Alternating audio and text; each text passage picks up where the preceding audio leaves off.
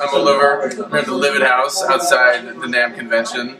There's a lot of cooking and other interesting things going on behind me. But I'm really excited to show you guys the Livid Guitar Wing, which I've helped design. It's based on the layout. Excuse me. It's based on the layout of the Robocaster guitar that I had here last year.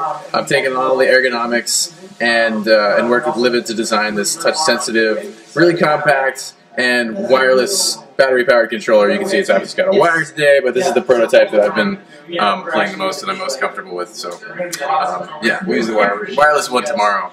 And it's got all these pressure-sensitive pads. You can map them to whatever you want. I have my own preferences. I like to play effects, like momentary effects, with pretty much everything on here. So I use pitch shifters.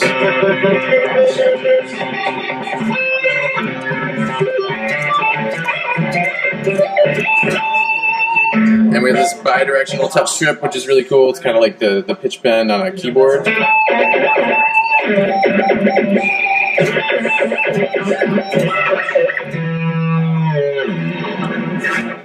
And you got more touch strips over here.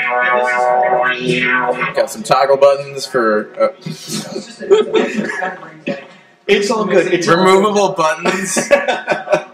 No, that's why we need the next prototype. You got these toggle buttons. So I use these just like you use stomp box effects. Pretty simple. And last but not least, there's a motion sensor. So you hit this and you've got...